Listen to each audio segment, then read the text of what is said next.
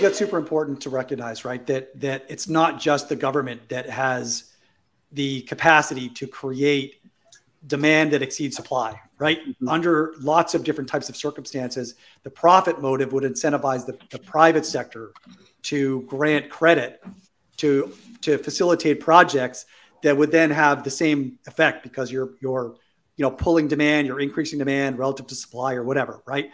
So that's important to know. I don't think that that's what has happened though in the current environment, right? So I want to sort of move to this because I think MMT gets a lot of blame for the current inflationary impulse. And so first of all, I want to go back to what was the economic framework in Washington when these policies were being considered in response to pandemic lockdowns, for example, right? So let's go back to mid-2020. Was the conversation in Washington everybody embracing the framework of MMT, and then how would MMT approach this problem? Or was there a completely different framework at work, and all of the policies that were enacted were in the context of that framework, right? So is MMT even to blame here, or does it, what role does it even play, first of all?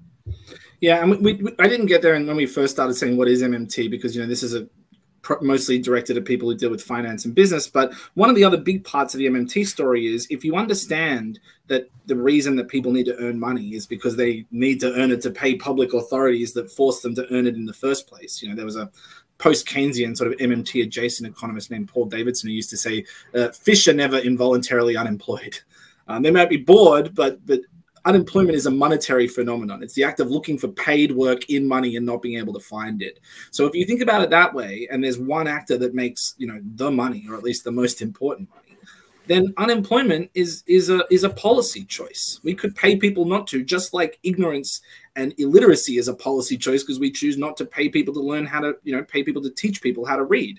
And I think it was Darwin who said, if the sins of man are not, from nature, then if the misery of man is not from nature but from humans, then great is our sin. And if unemployment is not some natural thing out there, but is because we've deliberately created it, then it's a huge problem. And one of the things that MMT tries to do by helping people understand money is understanding that we can and should be demanding everybody at the bare minimum has the ability to earn money by giving their labor to not starve and not be poor and destitute. So natural rate of unemployment, in your mind, is a travesty of a concept. Absolute travesty of a concept. It's used to justify keeping inflation balanced on the back of the unemployed, on the theory that if the workers get too agitated, then they'll ask for too many raises. And we're seeing that right now. We've had largest increases in the lower end of the wage spectrum in years. And what's everyone saying right now? Central bankers around the world are saying the labor market's too tight, which is another way of saying we need to throw some of these bastards out of work, which I find abhorrent, right? And they're saying that at the same time as the companies who set the prices, right? It's not the unions that set the prices, it's the companies are posting record profits. So you've got the labor share of income and you've got the profit share of income. The profit share is going through the roof, and everyone's saying the problem is the labor share is too big. Shock horror that they always find a way to blame the working class. But that idea that unemployment is something that is intrinsic to the MMT framework to understand how we can overcome it and understand how it's a monetary design is one that often gets lost in the standard story because the stuff about budgets and maybe secondarily the stuff about banking is much more sexy to most people who care about this stuff. I don't normally read the Wall Street Journal, care about working class power building anytime soon, but they do care about budgets, and they do care about banking regulation. So that's how they understand MMT. So to your question, in Congress, was anyone proposing a job guarantee? I mean, I know who was proposing because I worked with them to draft the bill. The Biden administration wasn't interested, right? They shut that down very early on. So we had millions of people unemployed.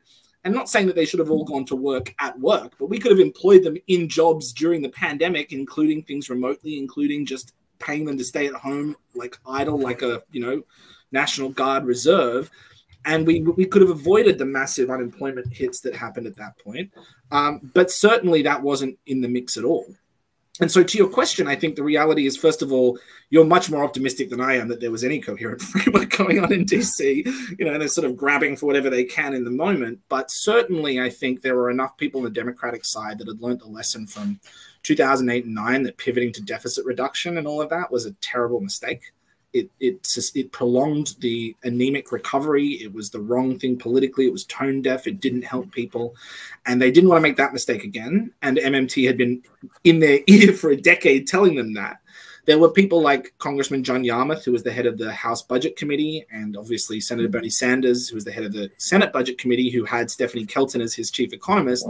And John Yarmouth was out there trumpeting Stephanie's book, saying, it's because of this book that we're not having that terrible debate about running out of money. You know, there was a moment in 2009 where I think it was President Obama did a 60 Minutes interview, and they said, "Are we out of money?" He said, "Well, we're out of money right now." And you know, that was the moment when my hope died for sure. You know, yes, we can. Apparently, no, we can't. And this time around, at least early on, and now, of course, you're hearing Biden tout balanced budgets again. But early on, I wrote an article that was in a sort of front page of The Nation magazine, where Biden had said, you know, we will do whatever it takes with this crisis, and the money will not come from you as the taxpayer; it will come from us at the Treasury.